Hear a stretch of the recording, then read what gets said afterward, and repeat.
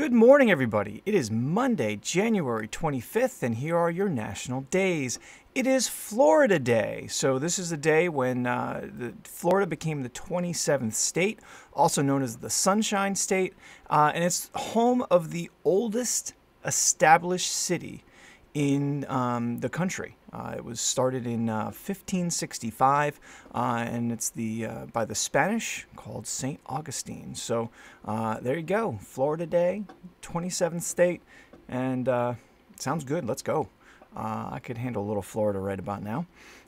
It's Bubble Wrap Appreciation Day. Now, if there's a better day out there that just is, I don't know. I have a hard time resisting the urge whenever we get bubble wrap in the house from popping some, because it is such a soothing thing. I can remember having an app that was bubble wrap, but that doesn't account for it. It's such a good thing. Now this is cool because I wasn't aware of this until I started reading up on it a little bit. But bubble wrap was originally formed from two shower curtains that were sealed together, and they tried to market it, and get this, as wallpaper.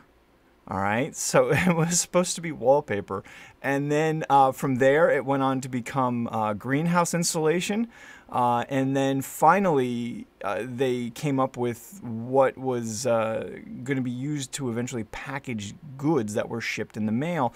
And the first big company ever to buy onto it was IBM, when they shipped out their computers that they were just starting to mass produce. So, bubble wrap has had a long.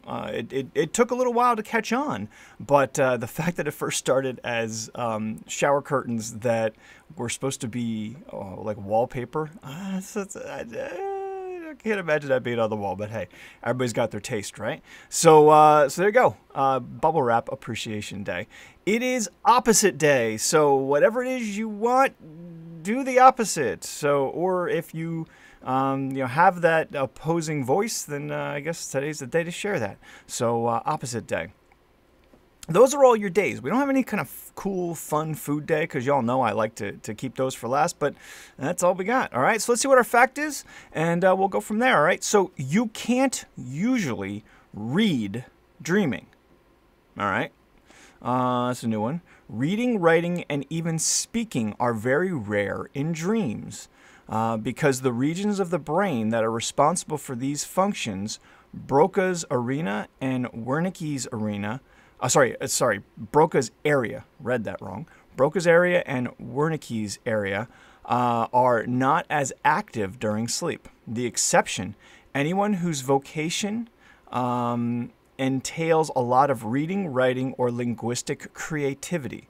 So if you do something with that on a regular basis for like your main gig, well, then you're definitely gonna dream a little bit like that. The brains of these people are constantly practicing in this arena. Oh, there's my arena, haha. And therefore strengthening these parts of the brain. So even in rest, it takes very little work for their neutral pathways to access the areas for reading and writing. That's interesting. I've never really thought about the fact that when I'm dreaming, I don't typically read, write, or really even speak all that much. But apparently there's reasons for that.